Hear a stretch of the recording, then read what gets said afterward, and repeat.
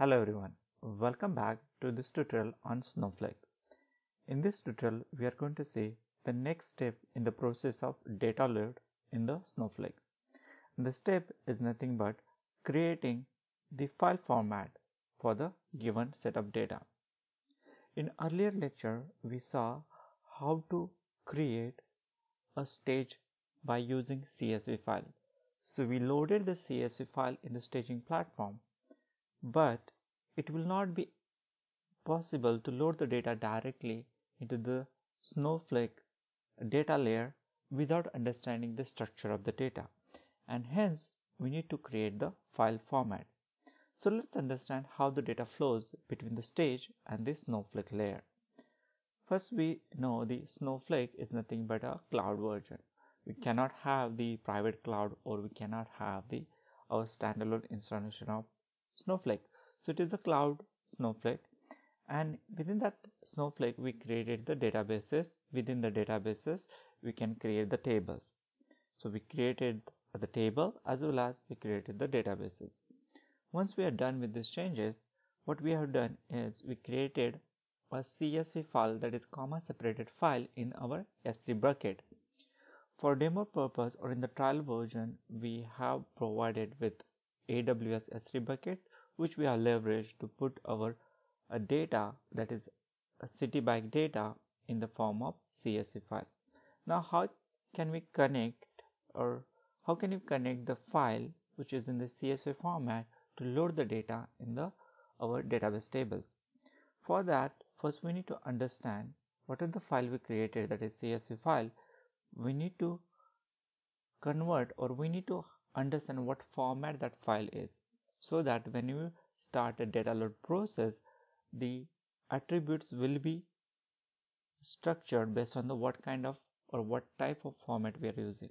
If you are using a JSON format, then accordingly the transformation will happen to load the data from S3 bucket to our tables.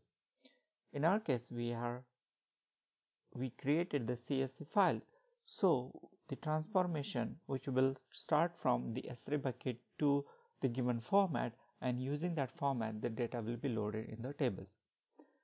Now, having this understanding, if you remember, we never created any type of format in our Snowflake so far. So hence the next step comes, that is nothing but creating the file format. Our case, it is the CSV file, so we'll create CSV file format. So let's go ahead and access our Snowflake website. Once you log into the Snowflake, you will see this page. Then what you have to do is you can go to the databases and select the database for which you are going to create a file format. We are going to use city bikes as a database, and within that you can select what are the table which we have created, and then go to the file format. For loading these tables, this input file format will be used. Now once you go to this file format, you will see the multiple options: create, clone, edit, drop, and transfer ownership, as like other Snowflake objects. So here none of the file format present by default. We have to create from our side. So to create that, you have to click on the create button. Once you click the create button, it will open the dialog box with several fields.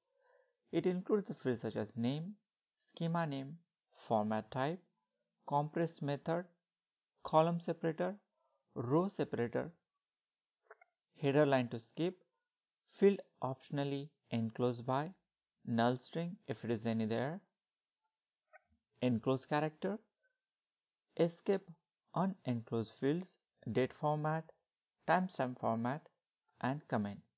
So let's provide the details for each of this file format. You can give any name to this name field.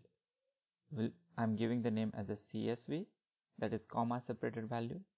You can select your appropriate schema. So the available schema right now is public, so I will keep as it. Then file format, you can select CSV. There are some other file formats also supported by Snowflake, such as JSON, XML, Avro, ORC, and Parquet, etc. So I'll select the CSV as a file format. The compression version method I will select as auto, but there are several compression methods are there. As this is CSV file, so the separator will be comma. So I will select column separator as a comma, and row separator will be a next line or the new line. We are not using any header in our data file, so I will keep the header line to skip as a 0. Field optionally enclose, the values is none. We can also have the double quotes and single quotes.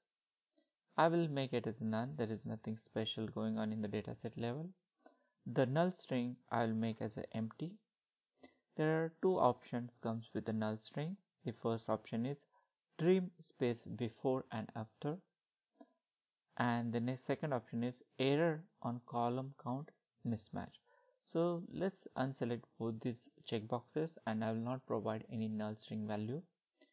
Then escape character, we have the options such as backslash, none, and other. So let's go ahead and use a backslash. If you don't want to use backslash, then just keep the none. Then we have the escape unclose field. Here we have the options such as none and backslash. I'll select backslash. Date format. If you have any specific type of date format in your data, then you have to select appropriate date format like such as DD, MM, YY, but I'll keep auto, it will detect automatically.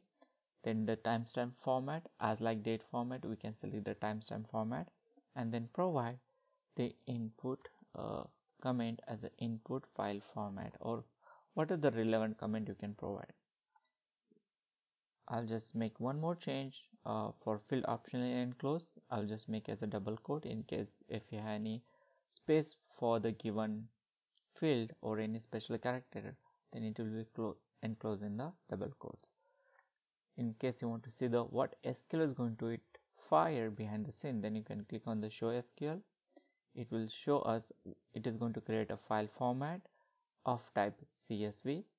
The compression is auto and respective fields. You can close it and click on finish. So these are the parameters we have to set. And so what we are trying to do is when we load the data from our S3 bucket to our Snowflake database, the file format will be internally detected based on the what S3 bucket file present, and when we actually start the process, this file format is we need to pass as an input. So this is a very important step for loading the data in the Snowflake. I hope you understand what is the step and how to create the file format. In the next lecture, we are going to see how to load the data using S3 bucket file format and our database. Thank you for watching this video. Kindly subscribe my channel for more interesting update about Snowflake.